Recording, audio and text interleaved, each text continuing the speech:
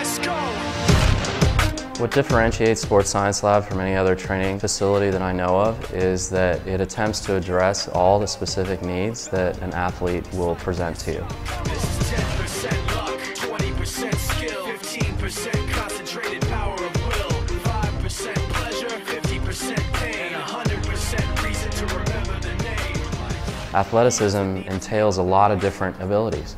You have to have balance, rhythm, timing, coordination. You need to be able to run quickly, jump higher. Absolute strength will never cover it. Even if that strength modality was the one that you would primarily need in sports, which it never is, it falls way short of addressing all the other needs an athlete has. Joint mobility, muscle flexibility, all these things add up to being a great athlete.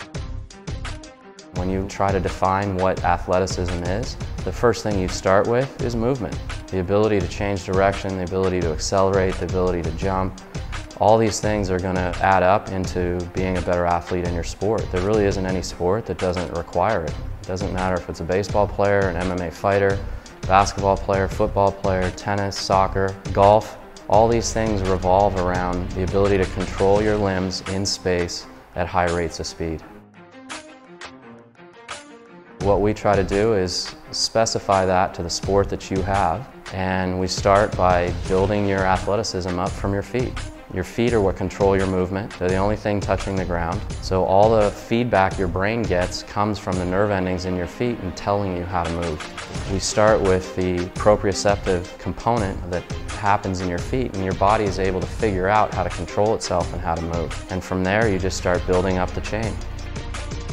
Lots of people talk about having core strength as being something that they do. Well, the reason you have to have it is that you have 4 limbs, and in sports, the power that they can generate is dependent upon their ability to stretch away from your core. And if your core strength is weak, then they will not be able to pull against something that's stable, and therefore their force is going to be reduced. So what separates Sports Science Lab is the comprehensive nature to which we're able to address all the athletes' needs.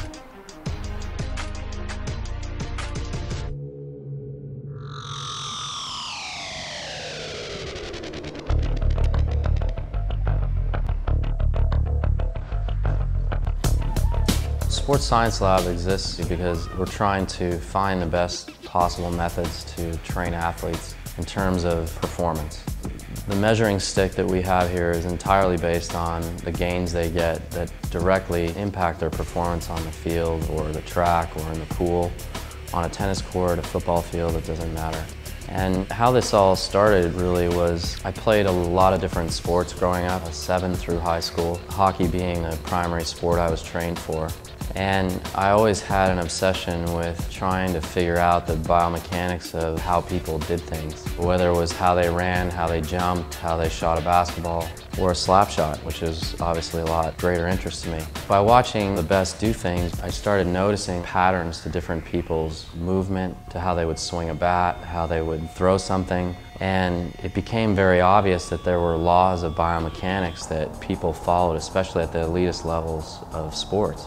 The more that I started watching each and every sport, the more it became apparent that everybody was doing the same thing. It was just a different sport that they were applying it to.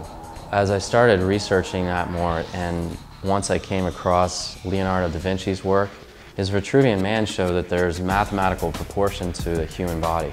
Once you realize that there's proportion to something geometrically, you know that there's only certain angles that it can work at maximally. And in humans, you'll always see 90-degree angles to it, whether it's from the foot to the knee, from the knee to the shoulder, whether it's how the arm internally rotates when you're throwing. You'll always be able to find that if you understand what you're looking at. Those simple principles actually reveal a lot. If you understand the importance of patterning the brain properly, that's going to produce the greatest amount of skill and also your most efficient movement, then you know that all sports performance training has to be focused in that area. It has to be all-encompassing. And the strength gains and the strength modalities used should be mimicking, to the best of your ability, what those movements are going to be in someone's sport. What we try to do here is to make sure that all aspects of what an athlete's going to need, from his skill sets to the physical, pure abilities of his body, are taken into consideration. You've got to train before you fight. Very smart. In all of our plyometric movements, which dominate sports, whether it's running, jumping, lateral movement, there's always an eccentric stretch preceding the concentric firing. And the higher that stretch speed is, the greater the force of the concentric contraction. That requires the elastic properties to be at their maximum. And that's in the tendon, in the fascia, and in the muscle itself. The other thing is that there's a misconception in the sports performance world in terms of what power is and how you actually get it. When you're producing the highest rates of force for a human body, it's because the foot, knee, hip, and the shoulder and the arms all properly align themselves. And they align themselves in specific angles to be able to produce this force. So logically, you would then say that it would be best to be able to train somebody in those angles consistently. And if you can as closely mimic the joint angles needed to produce the maximal rate of force in your training protocol, that would be the smartest way to go about it. And that's what we attempt to do here. Specifically using the throw-offs that we do, that is applied force in a very small amount of time. That's as close as we've been able to come in terms of mimicking the rate of force produced in running or jumping. And we've seen tremendous increases in people's vertical and speed in this application alone. If the biomechanic is right, then you're essentially using strength through movement, and the more it's patterned, starts developing greater strength in that movement range because you improve the neural capabilities of doing that single action. Running, for instance, has a specific sequence to it. When the foot strikes the ground and the foot pushes off, there was a Russian Olympic weightlifter who had hypothesized that the foot was producing more force in the get-off and running and jumping. And no one believed him at first, and then they started testing it and found out he was correct. For instance, Usain Bolt, when he pushes off the ground, produces about 1,200 pounds of force in 0.08 of a second. But that's done through a stretch speed. He's not under intense eccentric load that he has to resist to be able to snap back. What his muscles are able to do is stretch out and fire back very quickly and explosively. It's a completely opposite paradigm. In the running mechanic, it's important to understand that what you're watching on film and what a leg is doing are two completely different things. The foot pushes off and it extends. And the reason people think that there's forced dorsiflexion is they can see the recoil effect of the foot coming back to neutral after it's pushed off the ground. It's been full extension and then the foot comes back to neutral. No one is actually physically trying to lift their foot up, and yet that gets taught worldwide to people. The next thing is this concept of knee drive. Once the foot is pushed off the ground, the hamstring contracts, creating knee bend. And as the other foot now hits the ground and propels you forward, that makes it look like the other knee is driving up and forward. It's not. It's in a stationary position until the quad then contracts, dropping the foot below the knee. Once the foot pushes off the ground and the hamstring's contracted, what then further brings the knee back up is the contraction of the psoas muscle. It's not actually the knee trying to lift up. The psoas has been fully extended and it's at a full stretch, and then you contract it and it comes back to its neutral position again. It's then that the quad lets go and drops the foot down below the knee. So it becomes this sequential movement pattern.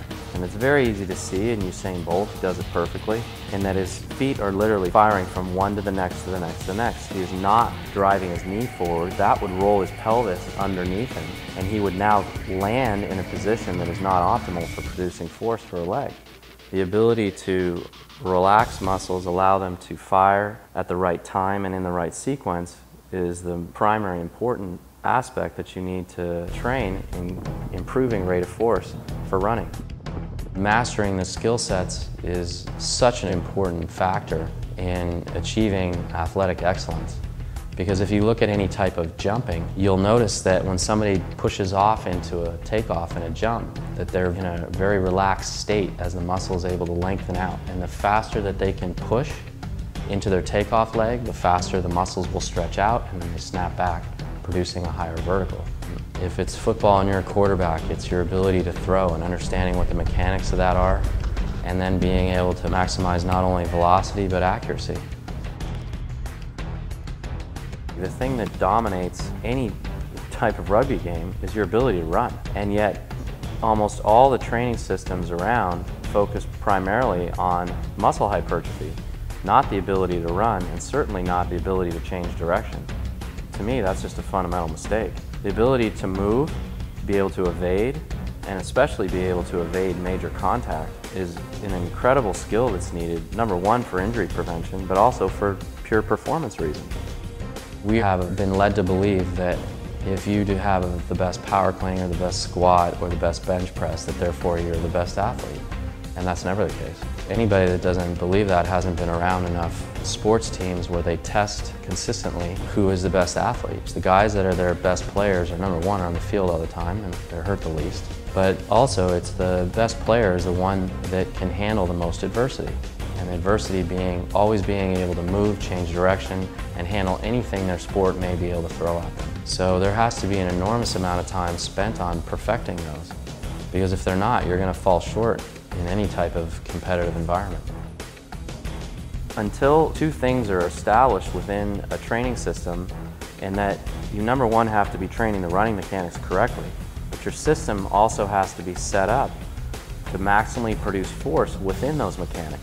And if you do both of those things, not only are you going to get an increase in performance, but you're also going to get a dramatic reduction in injury rates. So as I started noticing the common themes that existed throughout the sports, obviously as being an athlete myself, I was always exposed to the different training systems.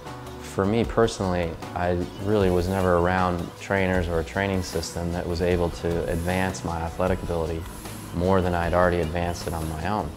And when I look back at the history of how I was raised, my father put me in ballet class when I was 5 years old. I was then put in figure skating after that. And I was allowed to play hockey by the time I was 7, and the movement abilities that I had the first time that I stepped into a competitive arena far exceeded everybody else's.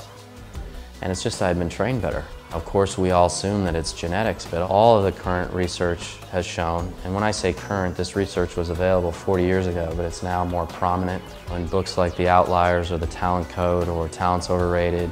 Any of these books that have tried to explain people that have achieved great things in anything in life, whether it's sports or music or computers or anything. There's an extraordinary length and period of time that it takes for them to master what they're doing. It's thousands and thousands of hours that it takes for the body to properly train the movement pattern and to make it into a conditioned reflex.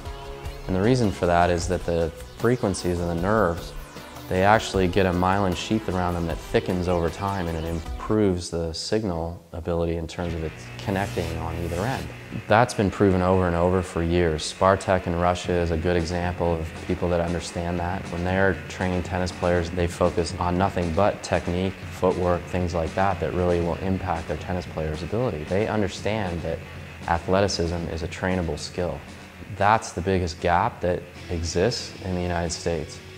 Athleticism is assumed to be a trait that you're born with, when in fact it's a trait that you train over time and learn to perfect. What our sports training systems have evolved into is into just how much weight you can lift. Well, those weightlifting patterns have nothing to do with being able to throw a baseball, hit a baseball, jumping, running, a slap shot, a serve in tennis, a golf swing. They're absolute opposite paradigm. And by that I mean, in sports performance, the most important thing that you'll ever improve if you're doing any type of resistance training is what's called rate of force production. How fast can I apply the force? And because the traditional weightlifting that's used, such as a power clean, a conventional squat, or a bench press, you are given an unlimited amount of time to apply that force. Well, that's simply not applicable to sports in any way, because it's always the athlete that can apply the force in the shortest amount of time that's your best athlete. When we now know how much time it takes to be able to train that ability, then you certainly don't want to be spending your time training things in an incorrect movement pattern that you have to then correct. There's this long-held belief that you can convert absolute strength to power. And knowing for a biological and physiological fact that strength is a neurological ability. It is not the muscle's mass that produces its power or speed strength or any of those abilities. It's the nervous system's ability to recruit the muscle fibers in that pattern at a precise time and in a precise amount of time to produce the most amount of force in the shortest amount of time possible. That is going to be the most important thing that you can achieve in terms of a sports performance training. That and replicating the proper movement patterns in terms of running, jumping, hitting, all the other things that we call athletic. The most dominating factors of any athlete are their movement abilities.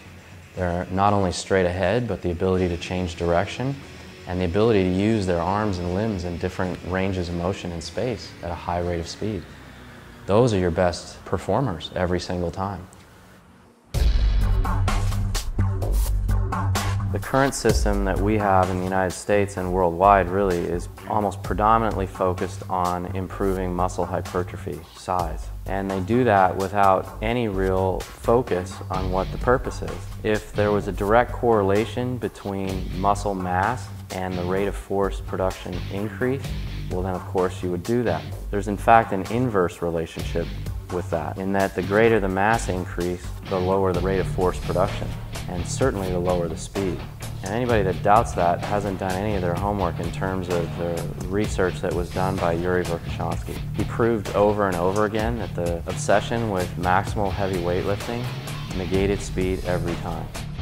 And it initiates a different muscle sequencing. It becomes very non-functional in its application to sports, both in the sequence of it and in the application of time that it takes to do that movement.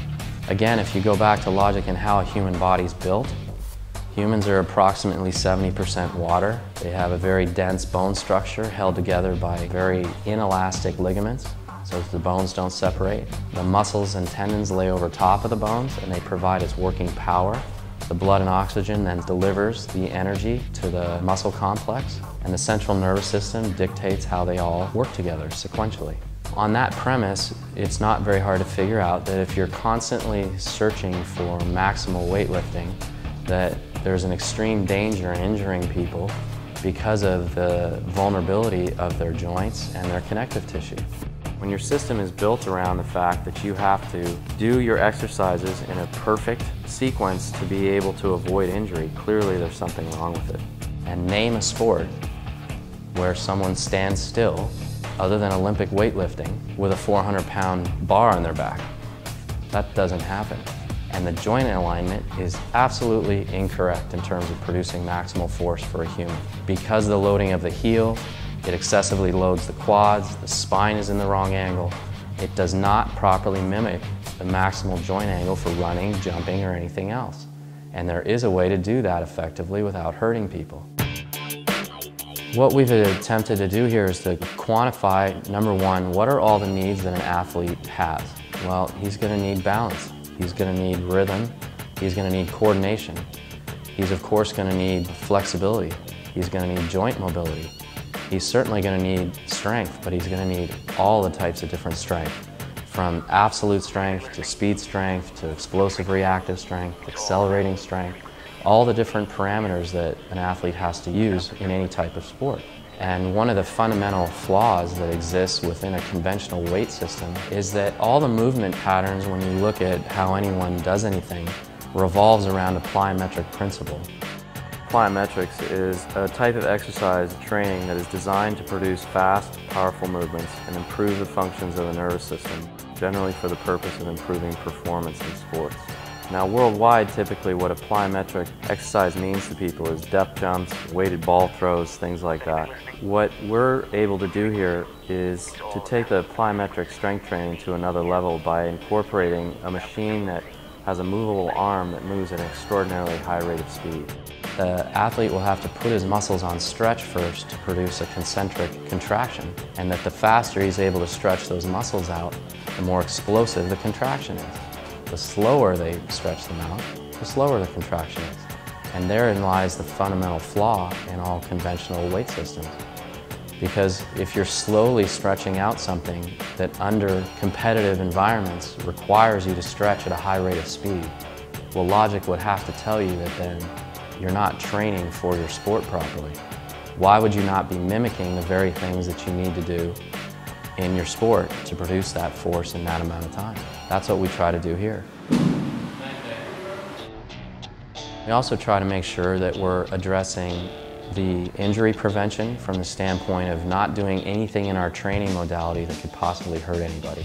Plyometrics, it's always been assumed that you're increasing the injury rates. That's actually false. But plyometrics, if done correctly, reduces injury because it strengthens the connective tissue.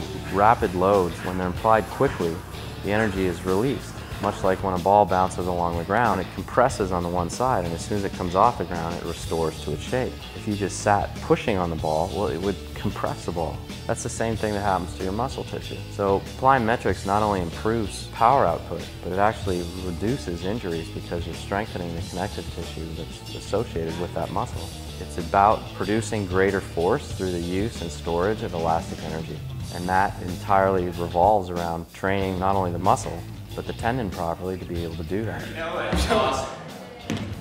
Now you're relaxing in there. You feel that? So last year I was contacted by Alfred Reeder, who runs PVM Nutritional Sciences. Their company was contracted to train the Cheetahs, one of the 5 professional rugby franchises in South Africa. And their primary goal was, #1, to reduce the number of injuries that the team was getting, and also then to subsequently improve their performance by that, their speed, their ability to move, change direction, those type of things.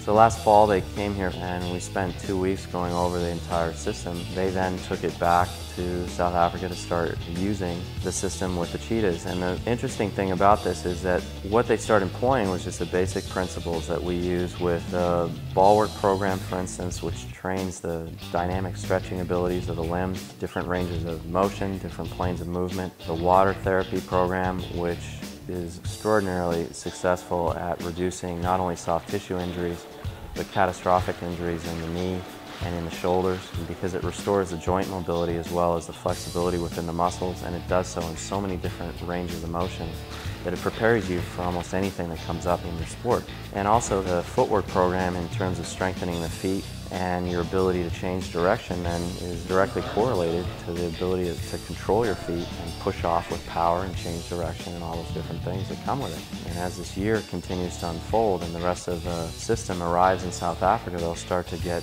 the benefits of the accelerating isokinetic machine as well as the specific improvements in rate of force production that the other equipment here provides. So we've been really excited to be involved with them for a lot of reasons, but most importantly their dedication to finding the most scientifically sound principles that they can to best prepare their athletes for one of the toughest sports there is, and that's rugby. The level of contact that these guys are consistently exposed to, the extraordinary needs in terms of their movement, make it one of the more difficult things there is to do in sports and stay healthy. So far it's been a very successful relationship.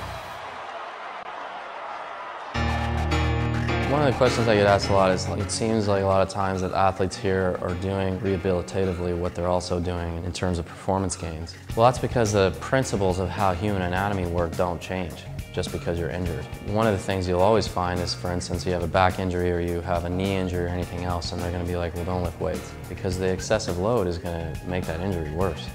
So if your training modality, #1, has to be perfect to avoid injury, that's a problem. And #2, if you're already hurt and you can't use it, then it must be not working on basic anatomical principles that stimulate those areas. By that I mean, if you take, for instance, an ACL. When an ACL ruptures, it generally ruptures right in the middle of it or somewhere in that range. And the current surgery, or best methods, is to remove a piece of the patella tendon. You cut away the ACL and you install that piece of the patella tendon and replace the existing ACL for that. So you've got a couple problems in that. You've opened up the front part of the knee, so now you've got an injury to the patella tendon, and you've had to drill holes in the femur and the tibia to be able to replace the pre-existing ACL. You immediately get atrophy in the quad muscles and atrophy throughout the leg because it becomes sedentary, and because of the incision here, these muscles stop firing. So you have to immediately start getting them working. Any typical physical therapist will tell you that they use a lot of isometrics to get that going initially. They do a lot of manual therapy to try to help flush it, and so on. Well, what we do is, because the isokinetic device we have has no weight load to it, much like the gears of a bike, very early on in the rehabilitative process, you can start pushing on this that restores the strength of the leg. And it does so in a very stimulating fashion without any potential risk to the surgical area. And we'll also use water because water provides resistance again without tremendous weight load. There's no risk in terms of moving the leg in different planes or in different ranges of motion to where we're going to damage the surgically repaired area. So if we're able to do things that highly stimulate very vulnerable areas, then obviously and clearly they would also stimulate things when they're very healthy. And you can do it at a much more intense level, which is what athletes require. The system is based upon principles that reflect how the anatomy works. And how the anatomy works does not change just because you're hurt.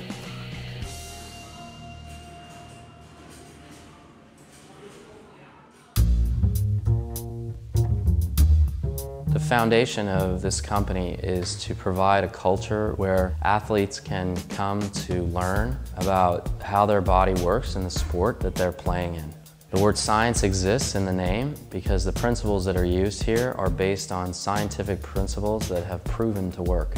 And by that I mean there is not a ton of US-based research available if you're going to start studying how to produce a great athlete.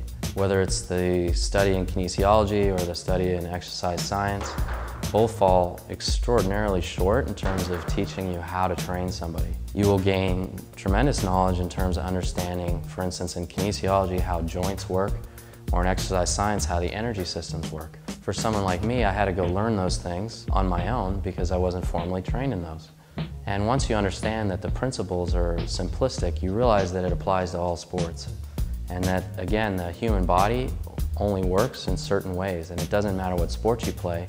Your body isn't going to change how it produces maximal force in a throwing motion just because you're now a baseball player instead of a football player. Throwing is throwing. What we're attempting to do is to provide an alternative to the current systems that are out there, because I believe they fall extraordinarily short of delivering what athletes need, number one, to stay healthy, but also to be able to drastically improve their performance in their sport.